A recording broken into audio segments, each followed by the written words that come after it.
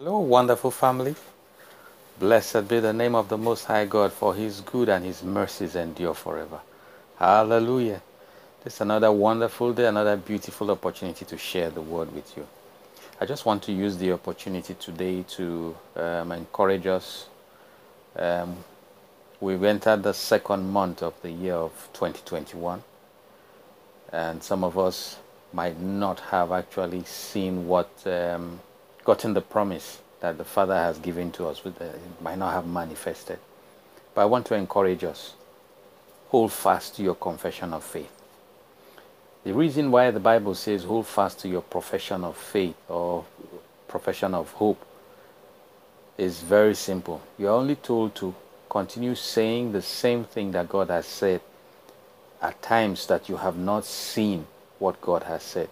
When things seem to be contradicting what God has said, He says to turn it around, you just keep on saying what God has said. That way you're saying God is telling the truth. The devil is lying. What you're seeing is just like a movie that is not real. It's not the real thing. Everything else is subject to change. It's only God's word that is not subject to change. If He has said it, He will bring it to pass. That word confession is a Greek word, homologia.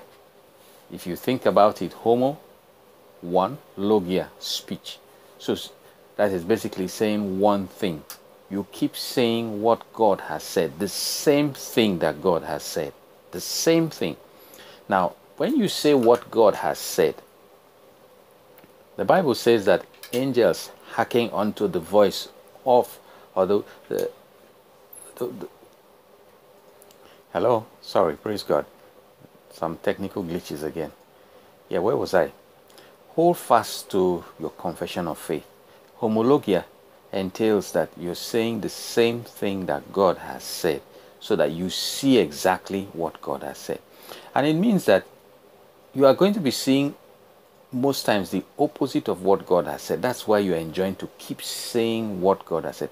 If you've already seen what God has said, there's no need saying it again. It has already come to pass. But in the situation, or in a situation where the thing is actually acting out, trying to make God a liar, your duty there is to make that thing understand that you believe God. And how do you make it understand that you believe God?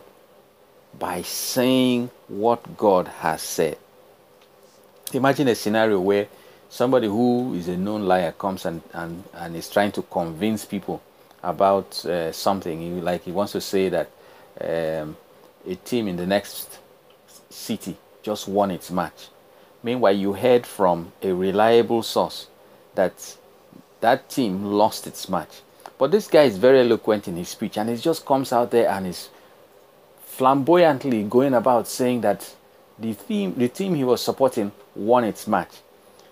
If you believe that person who told you that the other team won, you counter what this chap has said immediately. You don't let him just spread his wild oats of lies in the community where it would take root and germinate. No, you speak the truth. You say what you believe. The fact that you're saying it means that you believe it, because the Bible says out of the abundance of the heart, the mouth speaks. And He says, just only let what comes out of your mouth be the same thing that I have said. Because you know the function of a high priest is to take your words and present it to God. And the Bible says Jesus is our high priest. So when you say the same thing that He is going to present before God, you get what He has said. God bless you. Hallelujah.